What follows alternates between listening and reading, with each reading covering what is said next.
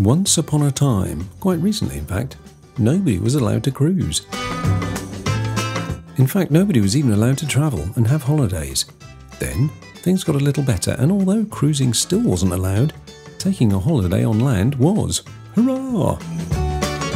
That was when Cosmos phoned us and said, "Hey, we can't get you on a river cruise, but how about you come to Jersey with us?" Jersey? That little island off the coast of France that's very British and at the same time not completely British? Or is it? We wanted to know more, and not having ever been, we were very excited to find out for ourselves what exactly Jersey was and why it was so popular. So we said a big loud yes and boarded a plane from a ghostly quiet, almost post-apocalyptic Gatwick airport to try out one of Cosmos's stay and explore adventures. Come with us and we'll show you everything in this montage and more.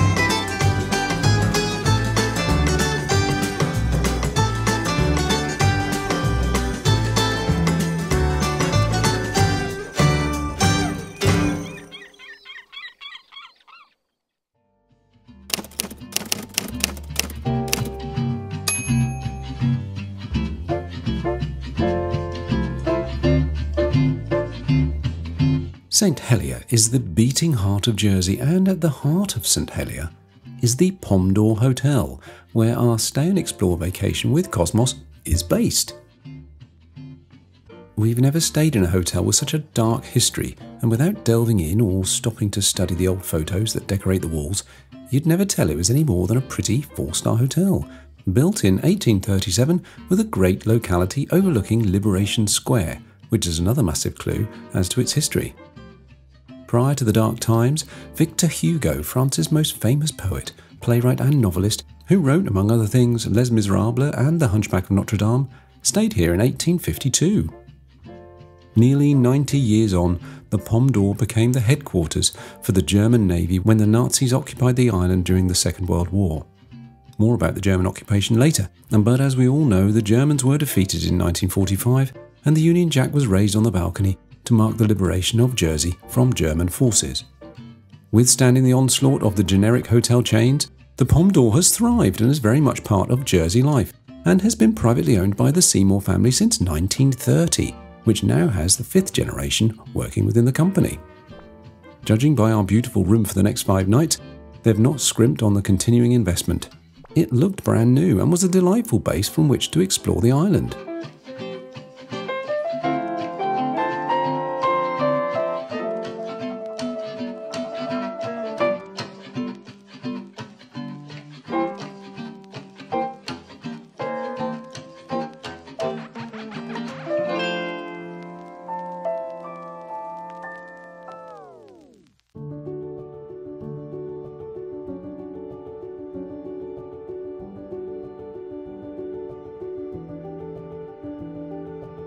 St Helier itself is as charming as the hotel. It has a population of around 38,000, roughly 1/3 of the island's total, and is the capital of the island. This bustling multicultural harbour town is well known for its museums and attractions, reflecting both its seafaring history and its harrowing 5-year occupation by the Nazis. We spent all afternoon walking exploring its cobble streets and miles of seafront. Liberation Square is right in the centre, so your hotel is never far from where you explore. There is evidence of Britishness of this island everywhere, but then its French influence kicks in strongly and you think you're in a little French village. It's such a quaint, almost impossible mix of French and British culture, and we love it. Given Jersey's special status within the UK, anything bought from a shop here is VAT free, meaning you can save up to 20% on goods rather than buying them in the UK.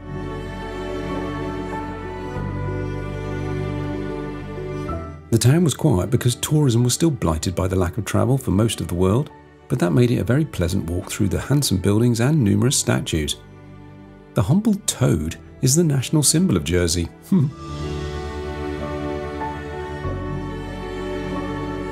There were reminders of the island's past struggles built into the pavement as you walked around, and we stopped to admire the town's war memorial.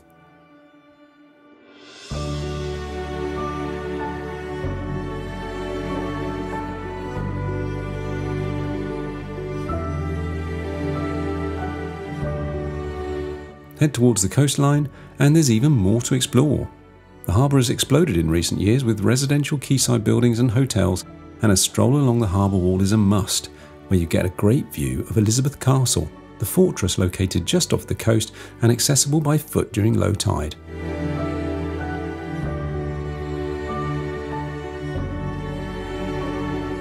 And by a weird amphibious bus if you forget the time and get stranded.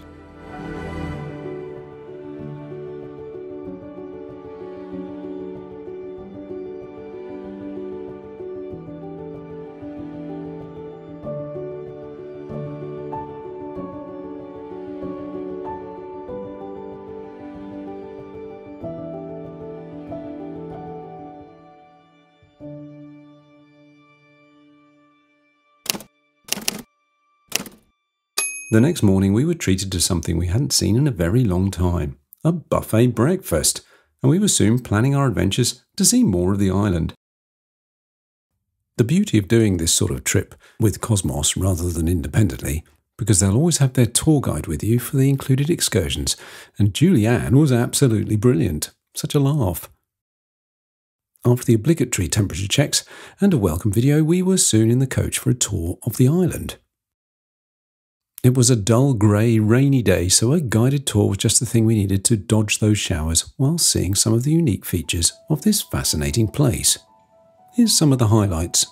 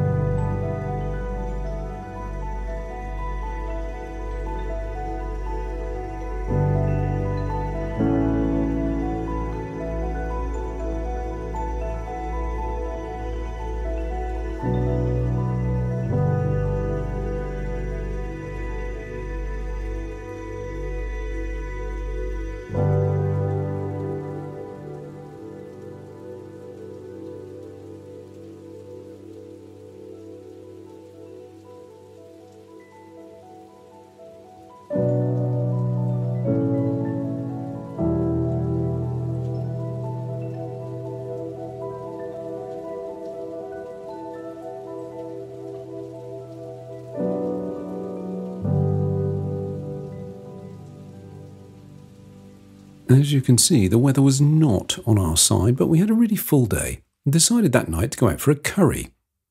So tonight we are dining on our own and we're going to Jaipur, an Indian restaurant literally down the road. Let's go in.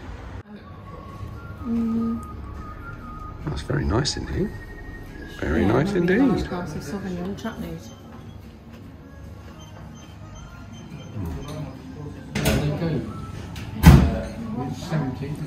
We've got a lamb danzak. What's that? Vegetable de piazza. Vegetable piazza, garlic naan, pillow rice, sag dal, and the remains of our pickle. Whoa. That's amazing.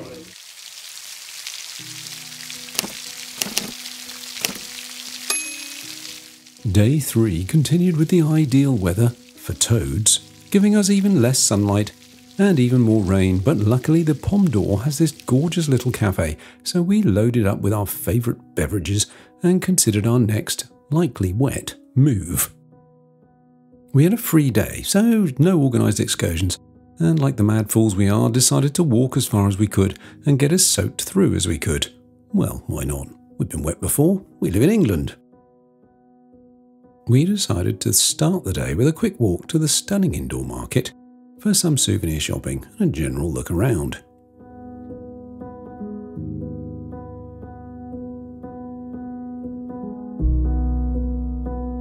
With the rain persisting and putting paid to our plans to visit Jersey Zoo, we decided to try out the local buses and hitched a ride to the other end of the bay to St Alban, 6 kilometres away, but a very straightforward drive along the beautiful promenade that gently hugs the huge bay all the way.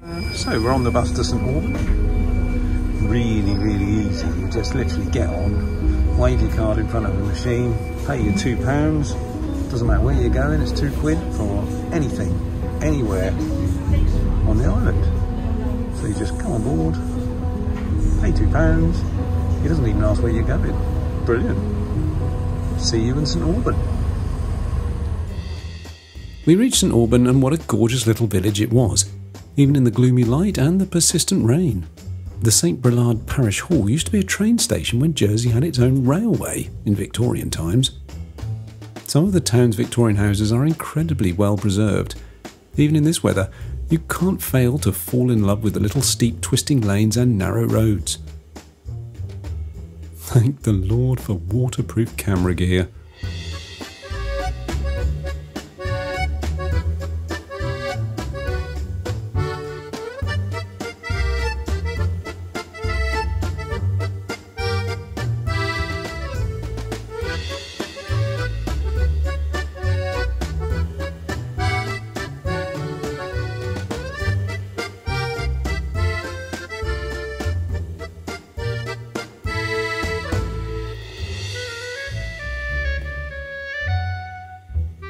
Cold, wet and with aching feet, it was soon time for the long walk back, which was broken into almost exactly 2 halves as we stopped by the world-famous St Matthew's Church, dubbed the Glass Church.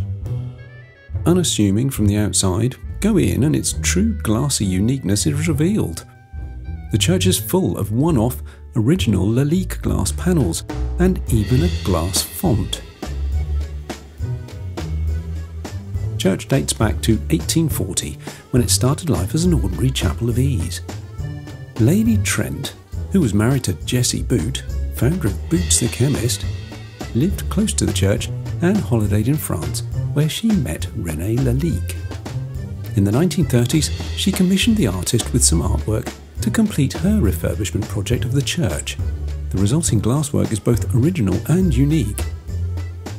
The moulds used were destroyed as the panels were completed, so there is nothing like this anywhere in the world.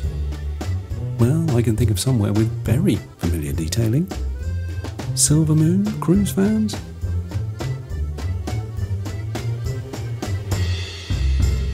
I can't imagine the insurance premiums on this place. Back on the promenade again, and we are constantly reminded of Jersey's wartime history, with German underground bunkers and gun placements randomly popping up within the sea wall. The beach in the bay itself used to be an airfield. From earlier military history, you'll see what are referred to as Conway's Towers, a fortified round tower of which there are about 22 dotted around the island and all built in the late 1700s. Low tide also reveals some fascinating features that are not, thankfully, always about war. Like this saltwater Lido pool, which is free to bathers and fills with fresh seawater every high tide for swimmers to enjoy. There's even steps into it like a proper swimming pool.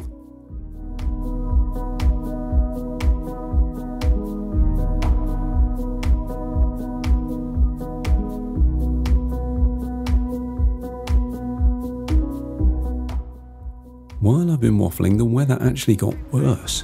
Listen to this.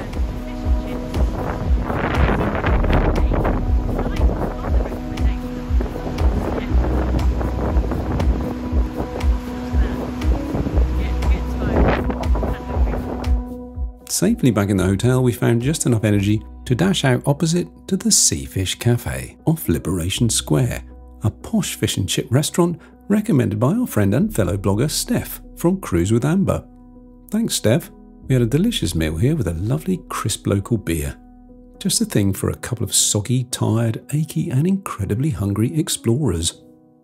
Day 3, done.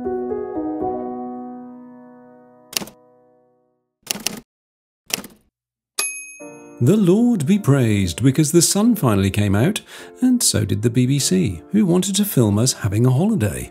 Yes, back in the days of lockdowns and travel bans, we were the first tourists back on the island, and thus we were of national televisual interest. We were filmed at the Jersey War Tunnels, a place of particular historic and distinctly disturbing interest.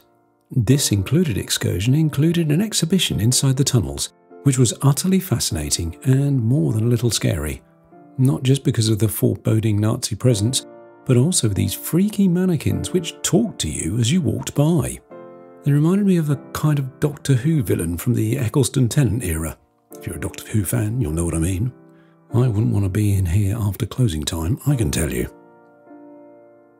There's far too much here to unpack in the time we have, so I've put together a small montage that hopefully gives you a little insight into this awful and extremely dark time for the people of Jersey. If you want to know more, we recommend a visit to really understand what went on here.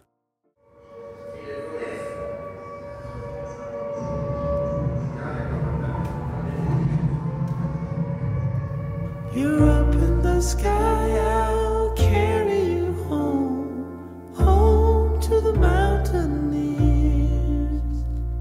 And soon, my friend, you'll see them again, the ones you left behind, the ones you left behind. And I'll sing for you all the way home.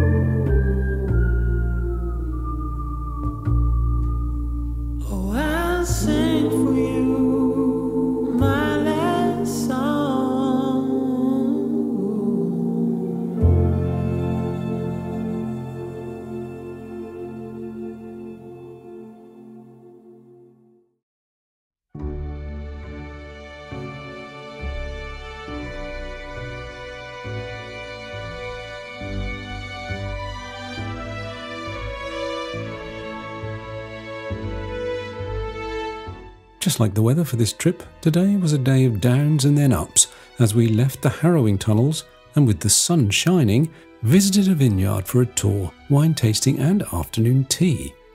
Jersey is such an island of contrasts, and today couldn't have been more reflective of that. The Le Maire wine estate visit is included in the Stay and Explore package, and for us it was definitely a highlight. Although that could have just been the euphoria of the sun being out. No, it wasn't that. It was a really good excursion of an estate that not only produces some delicious wines, but they also hand-make spirits, liqueurs, ciders, preserves, chocolates and biscuits, all on the estate, including the famous Jersey Black Butter, something I'd never thought I'd appreciate because the name is a bit off-putting. But never judge a book by its cover, or even a condiment by its jar label. It's utterly delicious.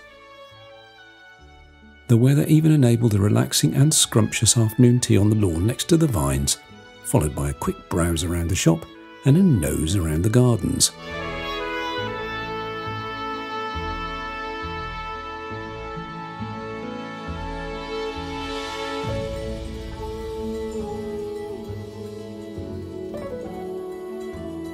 That evening again we nipped out to a little restaurant a stone's throw away for a well-earned pizza and parmesan fries. And despite COVID, the whole area was bustling and most of the restaurants were full, and we felt almost a euphoric sense of normality, and it felt good. Very good.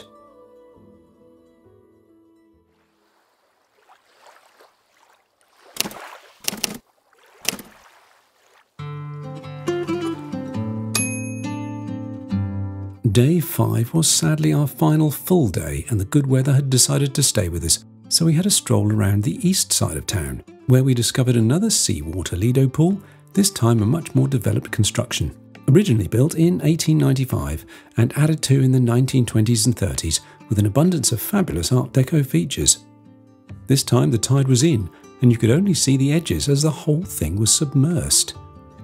The Victorians had some pretty cool ideas, didn't they?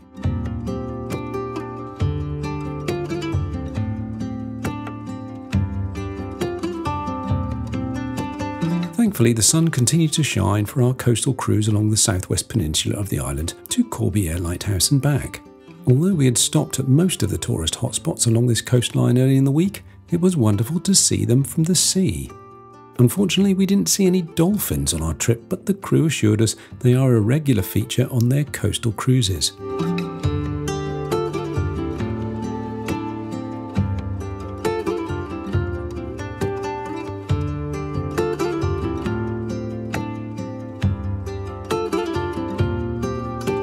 From the sea, you really do notice the impact the Nazis had on their brief occupation here. Jersey was the only piece of British land that the Germans managed to capture and occupy during the Second World War, and they made the most of it, hoping to turn the whole island into a militarised fort as a show of Nazi strength. Thankfully, eventually things didn't turn out that way for them, and the island since is a peaceful haven for the lucky few who live here.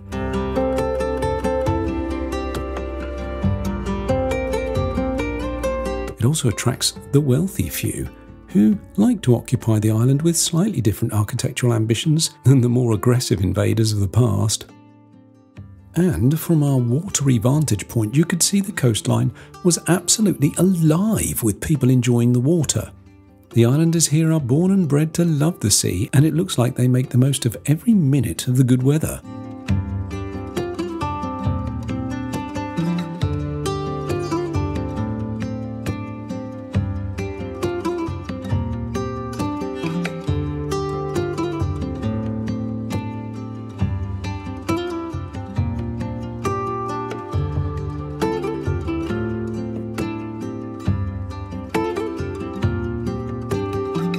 Returning by lunchtime and with the weather sunny and ambient, we caught a bus along the coast road out to Le Hoc. The tide was out, so we walked along the beach for a few kilometres to the next village of Le Roc. Le Hoc? Le Roc?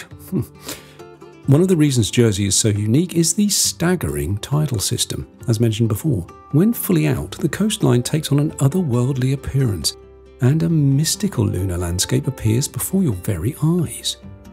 This natural phenomena is also why the island has been so hard to invade over the centuries. Ships would find this shallow terrain impossible to navigate, even in high tide, and most would be dashed on the rocks before they got anywhere near the shore. I was gobsmacked by this landscape, and I could have sat here for hours taking it all in. However, our time on Jersey was drawing to a close, and we had plans for our last evening.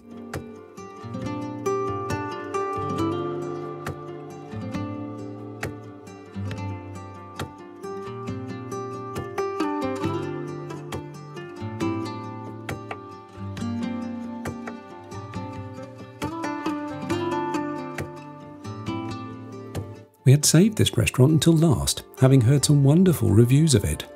Quayside Seafood Restaurant was a short walk across the square from our hotel and was renowned for its delicious locally caught seafood dishes.